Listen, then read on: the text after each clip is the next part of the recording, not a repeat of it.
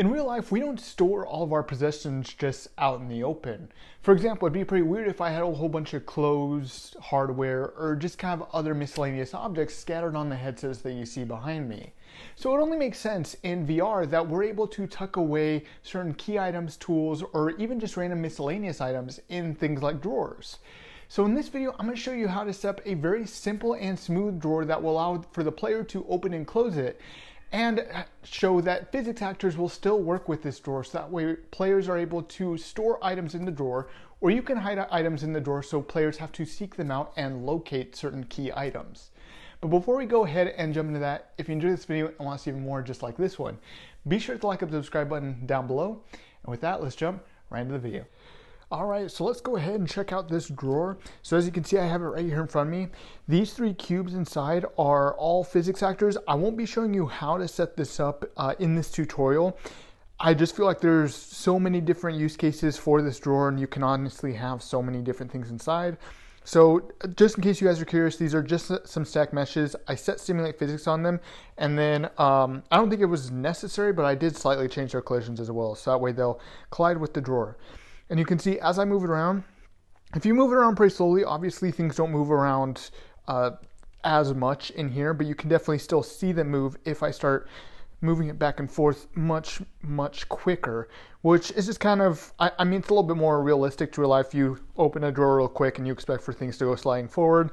You close it and you expect for things to go sliding back like that. But if you move it pretty slowly, everything just kind of stays in there for the most part. You may have seen that there was a real quick slide there, but I mean, it's just a very simple and easy to use drawer, so we can just kind of move it back and forth, and you can see it won't extend past a certain point in either direction. So it stops at a very specific point, and I can't move it closer, further to me. I can't move it up and down. It only slides back and forth along this line. So it's a very simple, very nice drawer. It looks pretty smooth. And as you can see, we can have various physics actors in here in order to actually have any sort of key items, tools, even just miscellaneous items. You can have them all here in the drawer and have players be able to open and close it as you would like. As you can see, I don't have like anything covering it, so it's not particularly hidden, but you certainly could just put it into some kind of drawer mesh and have a drawer that works pretty smoothly. So let's go and jump into the video, and I'll show you how we got all this set up, so that way you guys can add this into your own virtual world as well. Before we actually begin working on our drawer actor, let me go and show you the mesh that we're actually going to be using in order to make this drawer work. As you can see, I have this very basic drawer mesh that consists of 5 cubes and a single cylinder. And then I merged them all together in Unreal Engine just to give us a single mesh. By the way, quick shout out to Chris here, who actually helped show me this over on the VR Playground Discord and actually made it so that way I was able to make this model for this specific tutorial. Now that we've seen our mesh, let's get to work on the drawer. First, we're going to need an interface. So I'm going to create a folder called Interfaces. And in here, I'm going to create an interface called Grab. Open up this interface and give the interface 2 functions called grab and release.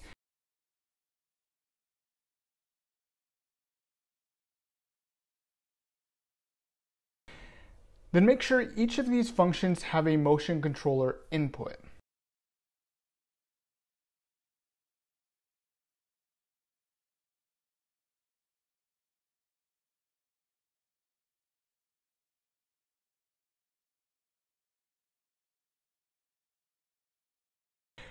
Once you've done this, you can go ahead and close out of this interface.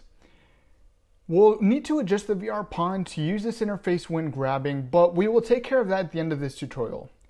Once we've added in these 2 functions to our interface, you can go ahead and close out of this interface.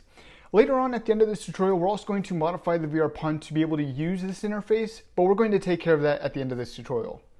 So back in the content browser, create another new folder called Blueprints. That is if you don't have one already.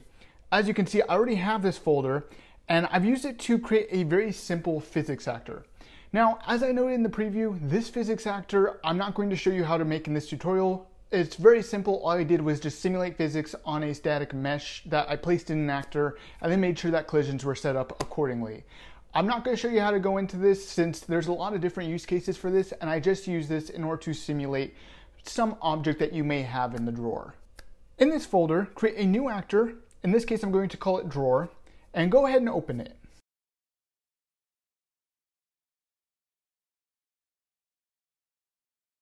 Once you're in your drawer, we will need to add a couple of components first. Create a static mesh component, and I'm going to give this the drawer mesh that I had shown you at the beginning.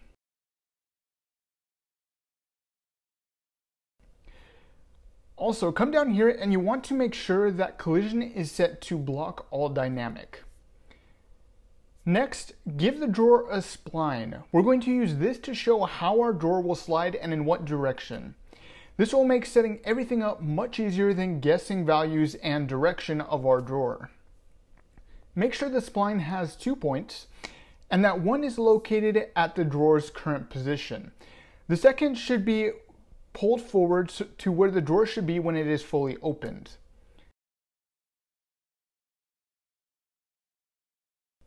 This spline will represent the line that our drawer is going to follow in order for us to actually open this drawer. Finally, go ahead and open up the class settings and set grab as an implemented interface.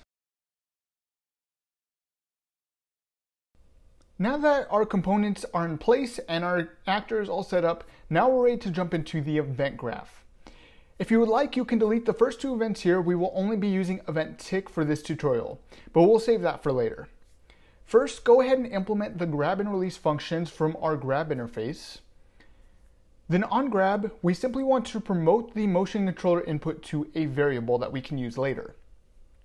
On release, we're going to check if our motion controller input is equal to the stored motion controller variable, pass this through a branch, and if this is true, we're going to set the motion controller to null.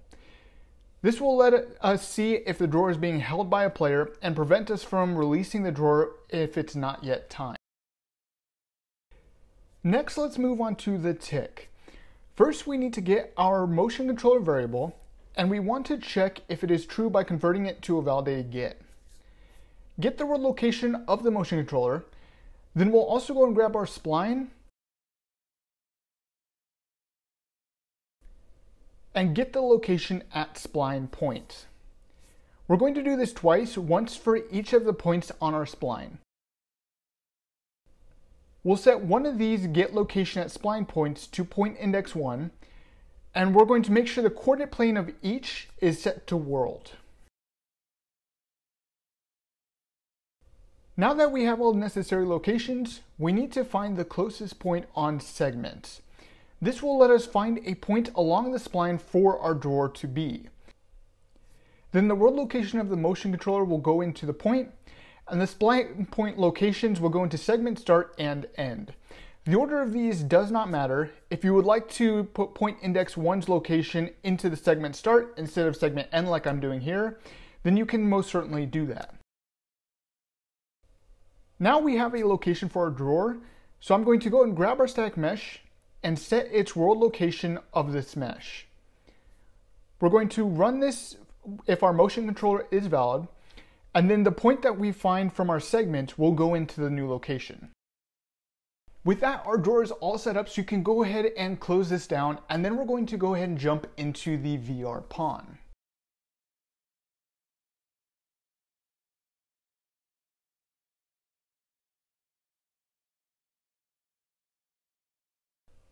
Once you have the VR pawn open, go into the event graph. I'm going to use the input action grab left and the input action grab right. These are already in use in my example, so I'm just going to disconnect these and move them down so we can use these for our tutorial here.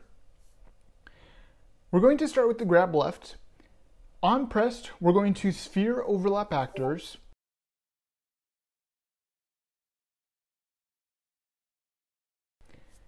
The sphere position is going to come from our motion controller left's world location. The sphere radius can be whatever you choose. I'm going to choose 20 for this tutorial. Then using the object types, we're going to make an array and set index 0 to world dynamic. Using the out actors from the overlap, we're going to pass them through to a for each loop with a break. And we're going to check if the array element does implement an interface. And we're going to set this interface to grab.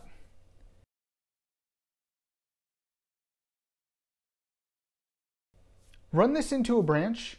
Then, if this is true, we're going to store the array element as a variable called grabLeftActor.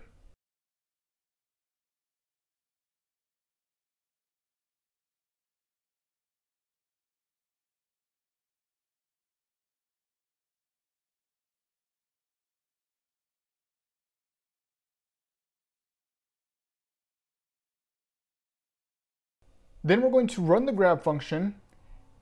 Be sure to pass through the motion controller left into the function as well.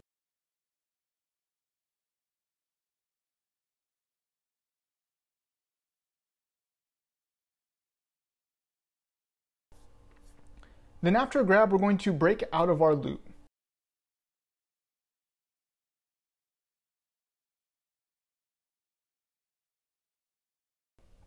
On release, we will check that our grabLeftActor is valid, and if it is, we're going to call the release function again, and again be sure to pass through your motion controller left again as well, and we'll set the grabLeftActor to null.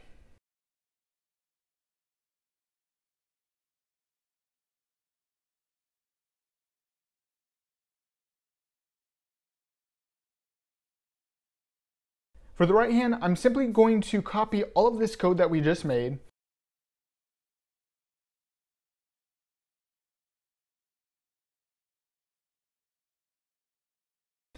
and change our references from motion controller left to motion controller right.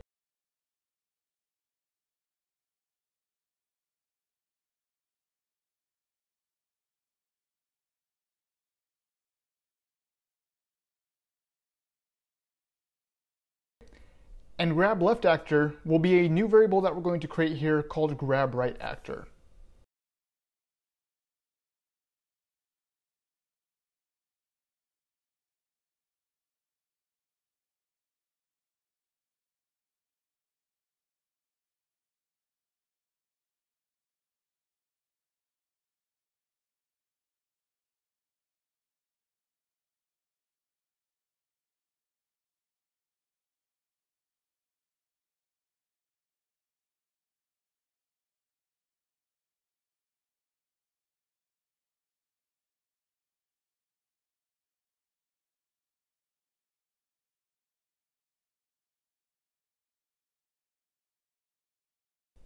Now our drawer is all complete, so with that we can go ahead and close out of our VRPON, drop our drawer into the level, and if needed we can scale this drawer as well. And it is all ready to go. With that, our drawer is all set up, so now that we have this all set up, we're able to add just a little bit of extra interaction into our world and help bring it a little bit more alive for players who are exploring whatever virtual space that you are designing. I hope you enjoyed this video. If you did, be sure to like and subscribe button down below. And also I'll give a quick shout out to my Patreon supporters who you should see over here on the right hand side. And with that, I will see you in the next reality.